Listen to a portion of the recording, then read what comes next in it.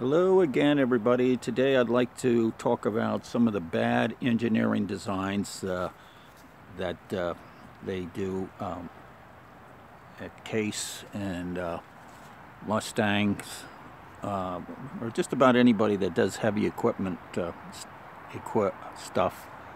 They need to stop over-engineering these equipment so that farmers and construction people in the field can fix them easily without having to take them to some specialty shop and pay thousands of dollars so they have to connect it to a computer and whatnot. That's not necessary. First of all, as I mentioned on a previous video, cylinders should not be mounted so that the top part of the rod is at the top like this. They should always be angled downward, so that rod should have been placed on the opposite side over here. And the reason for that is so it doesn't get water infiltration. This rag is here to prevent water infiltration. As you notice, these cylinders that move the bucket, they're tilted downward. That's the way they should be, so that the water just runs down and doesn't go past this seal. Okay. See, what else do they do wrong when they're supposed to be engineers? Here's another one. The pins that hold these cylinders on, they shouldn't be fitted with such close, tight tolerances, because then they become impossible, next to impossible to remove. You almost have to destroy them. This is a classic case where I had to cut on both sides of the pin, and even then I couldn't press those cut pins out. Okay, I had to drill through them and then run my torch through them to burn them out. And that is shameful engineering. That needs at least 10 thousandths clearance, not 1 or 2 thousandths like they normally have. The top ones didn't have any problems. The pin came out okay. I replaced the pin down here, and even then I ground it down a few thousandths to give it even more clearance. Another thing they do wrong, these crappy engineers, assholes, is this gland sealed here, that there's no excuse for making it that paper thin to where you can't grab it with a wrench. There is plenty of room on these cylinders where they're installed that they couldn't have almost an inch thick gland sticking out to where you can put a wrench on it, even if they had a hex square all the way around, or flat surfaces, 2 or 4 flat surfaces, I don't care. But this is outrageous. As you can see, when I put this back, I didn't even tighten it all the way to where it originally was. It didn't need it. I'm not going to fight it getting it off the next time, and as you can see, it doesn't leak at all. It hasn't leaked since I replaced the seal almost a couple years ago. Let's see, what else did they do wrong? They make pins too tight. They're stupid. Cylinders should always be tilted downward. These cylinders on the boom are wrong. As you can see, I have to keep the boom down to keep water from going in there. Now, had they put this on the other side, I wouldn't have had that problem.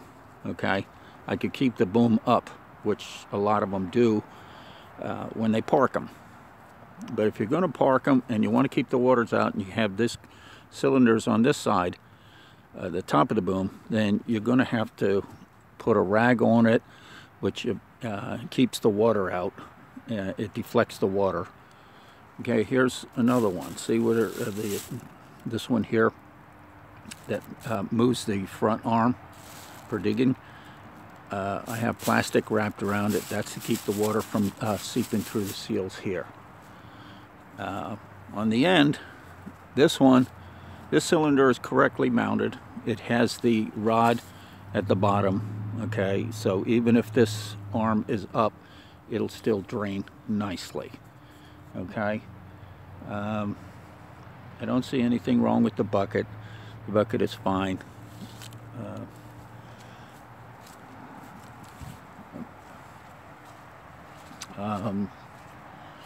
Let's see. Oh yeah, windows. Why do you make such stupid design windows with such fancy design? You know, there's no excuse for that. They should all be nice and straight so they're easy to replace and install. This one isn't too bad. I had an excavator that had the some kind of semicircle on the side and a windshield wiper mounted on there. That's also foolish. And everything should be designed so that water runs off and away from it. Other things that they screw up on is the fuel line should have a better cock on it so it's not so fragile that it breaks. And there should be an emergency method or way of shutting down the engine should you have a runaway situation with the diesels. Oh yeah, here you see a radiator that originally came with a built-in oil cooler in their hydraulics oil cooler. I added my own second one. The original one started leaking and I wasn't about to pay $400 for a stupid radiator when all I needed was something I could get for like $50 like this one, and did my own fittings, and that solved that. You know, yeah, they're trying to save space, but what for? This is a big giant machine. It doesn't need to be like a laptop where everything is condensed. You're not going into space. Fuel lines should also have one of those glass filters so you could see the water level that's in them, if there is any. All right, there's a tachometer in there that's not working, and the diagrams they give you in their manual are shit.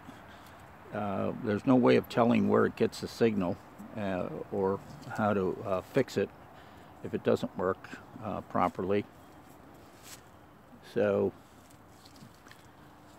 that's it. Oh yeah, before I forget, the bucket. Why is it made so foolishly? There's no way of telling when the front of this bucket is level.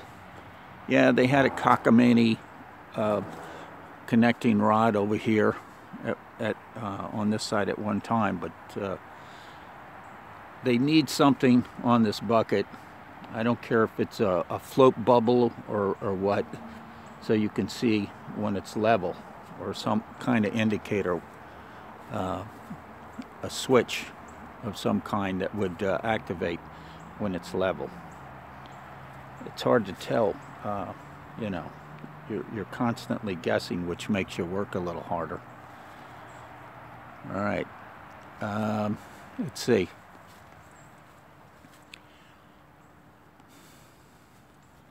It would be nice also if the fill holes for the hydraulics and the fuel were made as wide as a funnel is, meaning anything over 2 inches in diameter, 3 would be better, and 4 would be even better, and a cap that size, so you're not constantly having to get a funnel to fill it. Okay, thank you.